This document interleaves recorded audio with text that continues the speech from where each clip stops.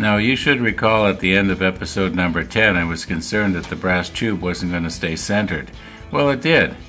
Unfortunately, at the other end, where it was sitting on the wax paper, it didn't. However, that end wasn't as large as this end, so even though it's not centered, it's not critical. However, I did accidentally push in that piece of wax plug, and now I got a lot of extra epoxy, I guess, to get out of the brass tube.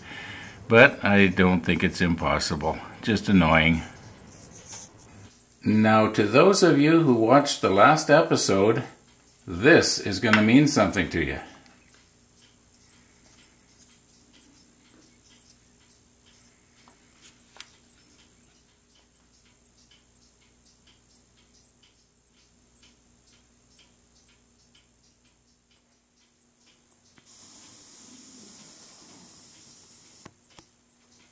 Now, directly behind the drill press where I'm pointing is a very bright light shining down this way on the top of this blank.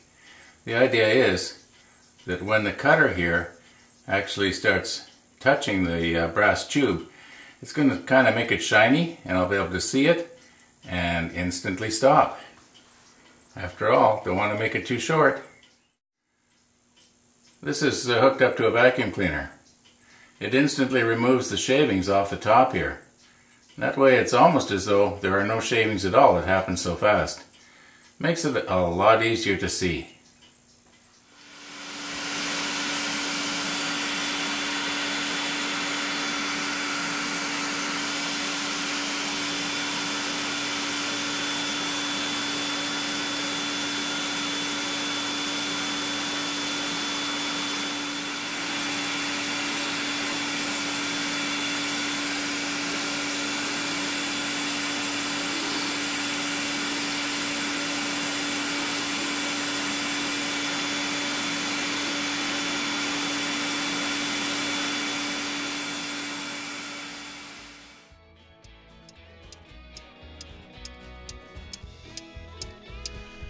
I did the other 19 ends exactly the same way, and they all look great.